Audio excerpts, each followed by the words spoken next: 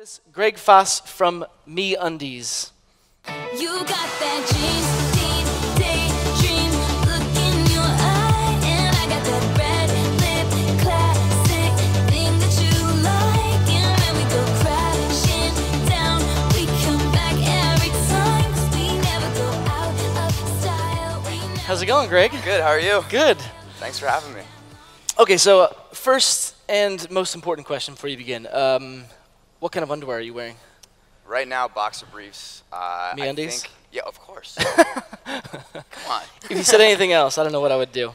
I can go into it a little bit more. They're actually a red. Yeah, I mean, you don't have to show us. Okay. I mean, if you want to, you could, I mean, you guys can decide. So how did MeUndies start from the beginning? So MeUndies started because our founder, Jonathan Shokrian, he knew there had to be a better way to buy underwear and basic apparel. Okay. And it kind of started all with this catalyst. He was actually taking a trip to Europe, and he didn't pack enough underwear, and he actually had to go and purchase some. And he, likes good, solid high-end underwear. So he, went to the department store. He got 4 pairs of undies that were all $40 a piece, which is expensive. And then he, once he tried them on at home, he realized that they weren't the underwear that he thought they were. Okay. They weren't comfortable, and he was like kind of fed up at that point. Yeah. And that's like that was a real spark that kind of got it all going. Great. Yeah. So you guys have all kinds of campaigns and different channels. What different channels do you guys use? Yeah. So I mean, as a young growing brand, we're constantly testing out new growth channels. I would say right now, our most successful is Facebook advertising. Both like in the news feed and right-hand facing. We're testing out Instagram ads. But then we're also, we're scaling and growing really successfully channels like radio, TV, podcasts like you mentioned. All of those have been doing really great too. Awesome. And we're going to hear a little bit more about this in your presentation, I guess. Yeah, so actually what I'm going to be going into is more like like you mentioned, the earned media. Okay. So, kind of the more creative things that we've come up with that kind of like helped us get to the point that we are at now. Yeah, I hope you guys like what I have to say. Great. Can't wait to hear it. The stage is yours. The clicker's over there. Sounds good. So yeah, so what I'm talking about today is how, as a small brand, as a startup brand, you have to be really creative in the way that you market your products so that you can gain earned media that kind of gives that extra added value behind your campaigns. When you're going up against major brands like Calvin Klein or Victoria's Secret, for example, there's nothing you can really do to compete with how much they're spending on their advertising. So what we need to do is we need to get that same level of exposure that they get and not pay for it, basically. So let's go into a little bit about who we are. So like I talked about, we're an underwear and basic apparel brand based in Los Angeles, California. What we're doing is we're really trying to change the way people not only purchase their underwear, but also how they kind of perceive underwear in general, kind of giving it a new personality that the underwear market really hasn't seen before. You look at brands like Calvin Klein, it's very black and white, even in the way that they take their photos, literally in black and white. And we wanted to add more fun and more personality and kind of take more of a bold approach to it. So yeah, a little bit more background here, and I'll keep this kind of short, but yeah, like I said, we're an underwear brand, we're an e-commerce brand. So we are direct to consumer. We cut out the middleman. We're able to sell underwear that other designers charge about $30 to $40. We're able to sell at about half the price at $16 to $20. So it's high quality underwear, designer quality underwear, but for half the designer cost. And then we're also vertically integrated, so everything that we do is based out of our one warehouse office space in Los Angeles. That comes from everything from design to customer service and fulfillment, shipping out all the orders around the world, and so we do that all under one roof, which is also really cool. And all of that we're doing is really kind of disrupting what the underwear industry is. So right now, or before we kind of came along, it was inconvenient, it was expensive if you wanted to purchase great underwear. There's really only two, in the States, there was really only two real spectrums. There's the high priced designer pairs that I was telling you about. And then there's also, on the other side, there's really inexpensive, cheaper quality underwear that you could get at the supermarket. That wasn't it wasn't cool, it wasn't comfortable, and it wasn't really desirable. So we knew there was a better way, and we kind of have stepped into that middle ground there where, it's really high-end, really quality underwear, but for a much cheaper price. Okay, so now that the background's out of the way a little bit, I want to kind of get into this idea of earned media, and there's a lot of best practices that we've kind of figured out, and keep in mind that there's really no perfect way to do this, but there are a few basic rules that you can kind of stick to if you want to go this route with your marketing, and the main root of it all is being aware of your surroundings and knowing what's going on around you at the time. Everything from current events and news stories, trending topics on social media, and then even physical location as well. So like your actual geographical surroundings, using all those things to your advantage to kind of get you the kind of earned media exposure that you really want out of your campaigns. So I'm going to start with geographical location. So just like in real estate, location, location, location. It's always really important. So one of the major things is being aware of your surroundings and using what you have in your own backyard to your brand's advantage.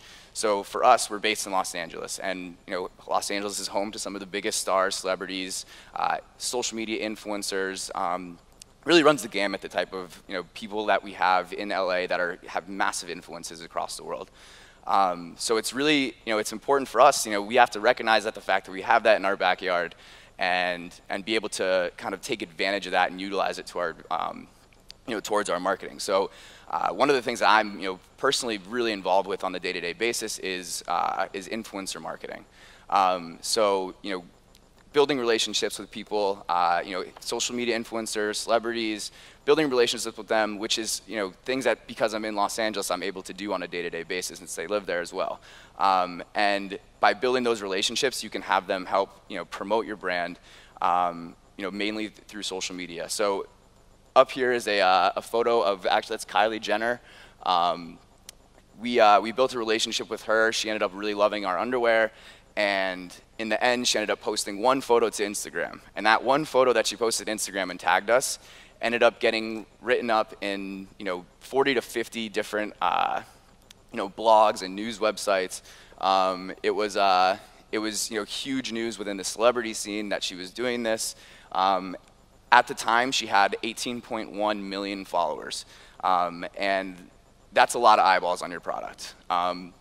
So actually, that one post there, you combine it with the social media exposure we got, and then the exposure that linked to our website from across the internet. We ended up having our largest site traffic day to date, which is pretty insane considering that you can't even link directly to your website from an Instagram post. So hashtag trending. So this goes after so you have to look after your geographical surroundings, right? That's kind of simple. You use what you have right in front of you. Now another thing that has to do with location or being aware of your surroundings, however, is being aware of trending topics on social media and around the internet, and having the peace of mind to kind of hop on those trends and get yourself in the conversation. So there's a few examples that you can see here. So hashtag mantis is so there was, I'm not sure if you guys saw this, but there was kind of this social media trend where guys were stepping out of their shell and posting photos to their social media accounts wearing underwear only, and it kind of became this hashtag mantis craze, at least in the States. And so being an underwear company, it was, we had to jump on it. So we started creating ads on social.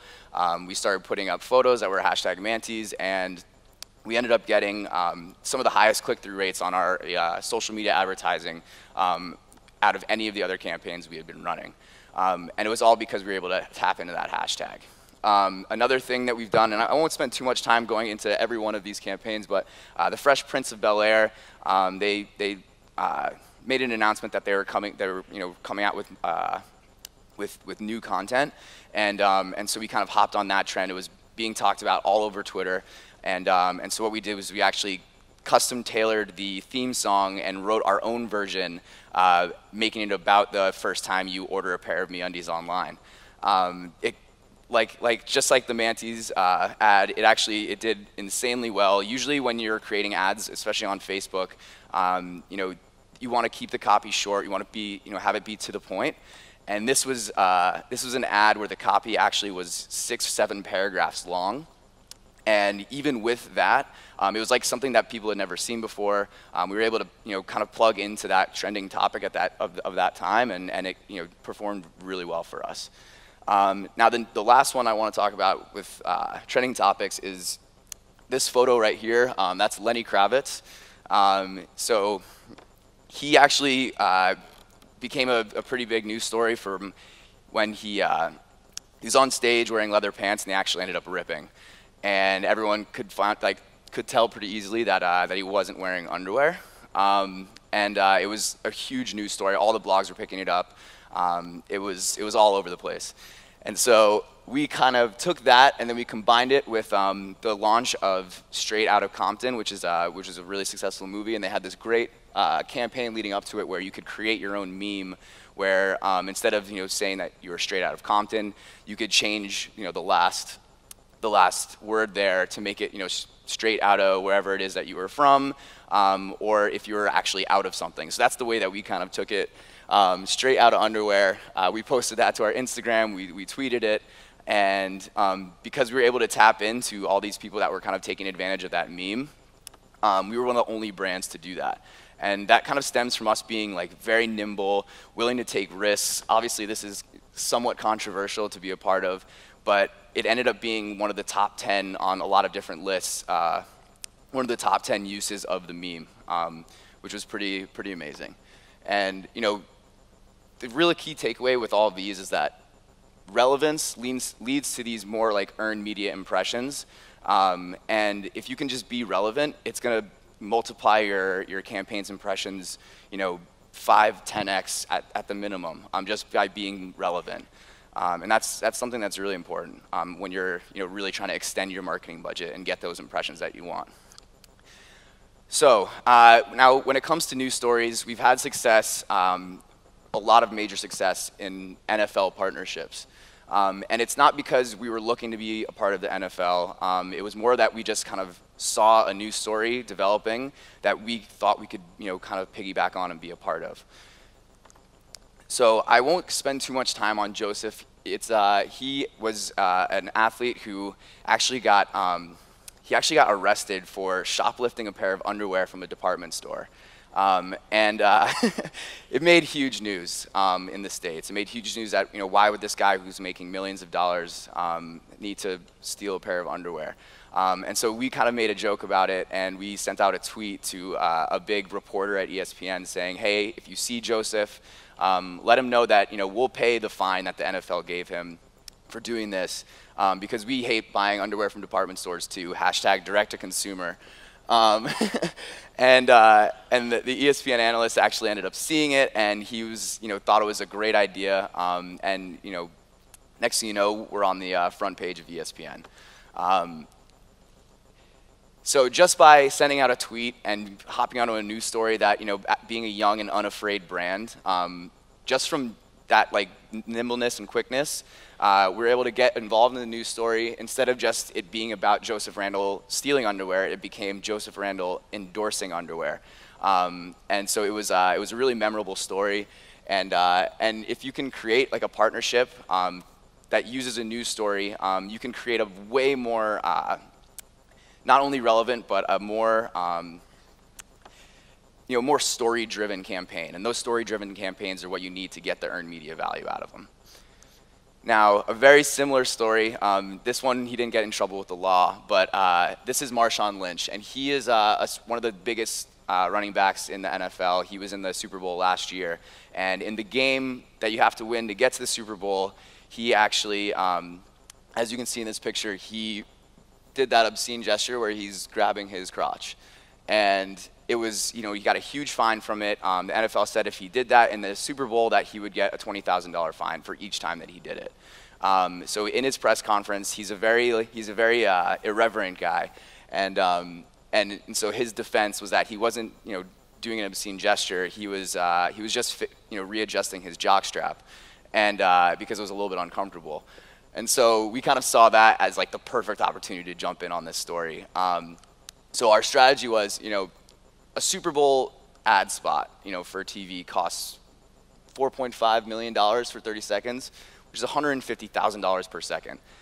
There's no way that a startup brand has that kind of money to get involved in the Super Bowl. So in order for us to get involved in one of the biggest conversations in media, we have to do it in a more creative way. So whereas some other brands might shy off from a story like this, we saw it as a great, hot topic news story that we'd be able to get organically, involved with the Super Bowl at a much lower cost. So after, making it public that so the whole strategy behind it, once we knew why we wanted to do it, was how do we get involved with the story. We said we sent out another tweet, yeah, that was, the rest was really history. We tweeted Marshawn personally, and we said, you shouldn't have to worry about being uncomfortable. You got much more things to worry about, like the big game, and you should have a pair of comfortable underwear that you don't have to readjust while you're playing. And if you get in trouble for doing that in the Super Bowl, we'll pay $20,000 each time that you would score. We would pay $20,000 to your charity just as a way to give back for what you're doing. He ended up being down with it. He scored 2 touchdowns in the Super Bowl, so we donated $40,000 to his charity. The impressions that we garnered from this, it was all over major news outlets, both mainstream and sports oriented, because the Super Bowl kind of crosses that boundary between being not only sports related but also like something that mainstream culture pays attention to. And through all those impressions, we gained over 100 million just through earned media alone. So we did spend $40,000 and donate it to charity. But if you go back to how much money just 1 second of a Super Bowl commercial costs, being 150,000, we kind of came out on top there. And during the actual Super Bowl, our direct traffic doubled. Everyone's using second screens. Our Google organic traffic doubled. People were just looking us up, like, who is this brand? How can they do this? Why are they doing this? And then Facebook and Twitter traffic also doubled, and that was actually during the game itself. People are live tweeting, talking about the game, what he scored. People were tweeting like, "Oh, that's another $20,000 that Muniz has to give to the charity." So the activity leading up to the game, garnered us, about 4 million impressions on Twitter, which was pretty amazing for us at the time. So I'm gonna, kind of to summarize everything that I'm kind of talking about. What it really comes down to is being nimble. News and trending topics move at lightning speed. So one of the things that we have to use to our advantage is the fact that we're small and we're quick, and we can kind of hop in on trending topics and news stories, at a moment's notice. Whereas another bigger brand may have to go through more red tape to kind of get something like that done. Acting fast like that is risky.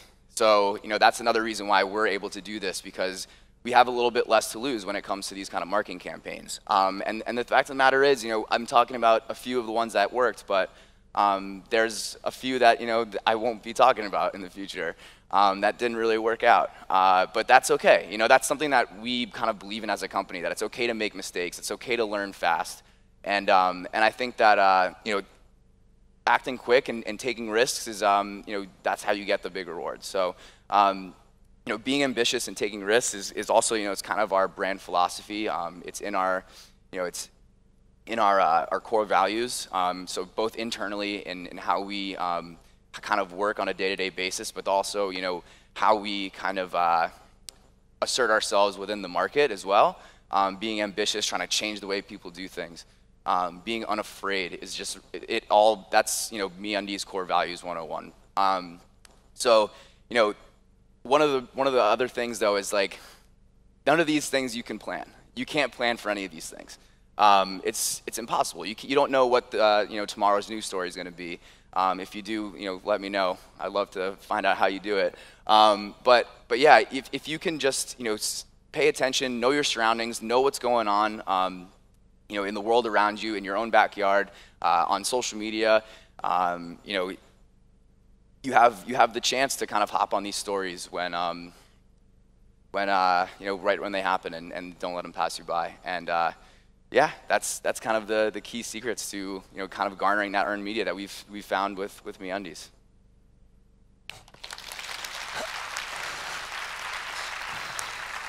Thanks, Greg. Yeah. So I wanted to ask you guys, Mika and Connie, do you guys have any questions for Greg? Well, yes, I have a question, because I think this is very interesting compared to the complete marketplace theory which we just heard about. You say that it's difficult to plan for the future, but do you in some way still have a strategy on how to cope with your marketing in the future, and how do you do that? So I think, right, like I said, it all comes down to really being aware of what's going on around you, and having the mindset of, if something is happening on social media, our social media team is there to kind of hop on that trend right away. So although we don't know what it's going to be, it's all about using your creativity, having like a marketing team that's willing to take risks, and that's how you really kind of keep it going. You don't know what tomorrow is going to bring, but when it shows up on your front door, you just kind of have to roll with it. So, being nimble is. So your strategy is to be very quick. Very quick, yeah. And sort of no strategy at all, in a way. What's that? And sort of like not really a strategy in a way. Well, yeah, I mean, it is, but yeah. So I mean, we have our more traditional style marketing channels that we spoke at the beginning that are great for us. But when it comes to kind of making those big splashes and getting our brand name really out there, it comes down to these kind of earned media projects that we do. Awesome. Thank you so much, Greg. Another round of applause for him. We never go